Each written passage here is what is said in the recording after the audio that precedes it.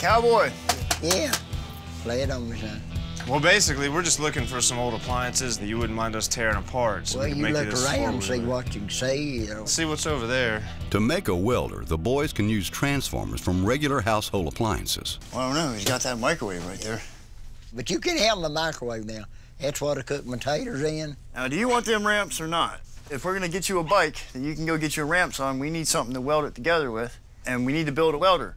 Why don't let them have that old microwave, man? We don't need that old thing. Just think of it as a trade. You're getting a go-kart for a microwave, basically. All right, you boys are gonna take my microwave. You better make me a four-wheeler, or I'll shoot you. Now, you know, son, what I've done to you in the past. I know, we know. You better not lie to me, neither. Yeah, we'll need both of those microwaves. One transformer won't give them the power they need, so they'll have to bust open both of Cowboy's microwaves. Now, I've never made a welder out of a microwave before, so I might get my ass electrocuted, but I'm gonna try it. See, this is the transformer right here.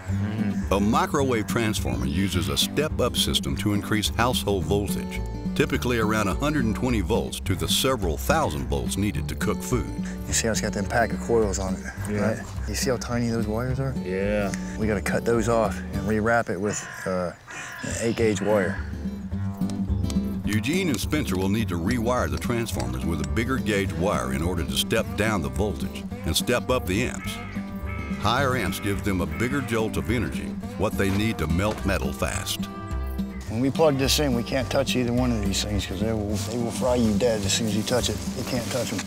Now that they've tinkered with the microwave transformers, the next stage of assembling the arc welder is to hook up the transformers to jumper cables, which will then be connected to a lead.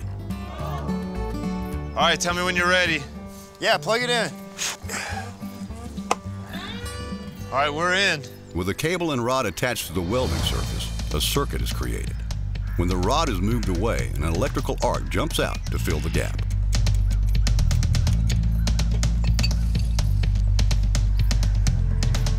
I plugged in, and he made that first touching of the lead, and nothing happened. With his microwave in pieces, if that welder don't work, Cowboy sure ain't gonna be happy. You're almost better off getting electrocuted.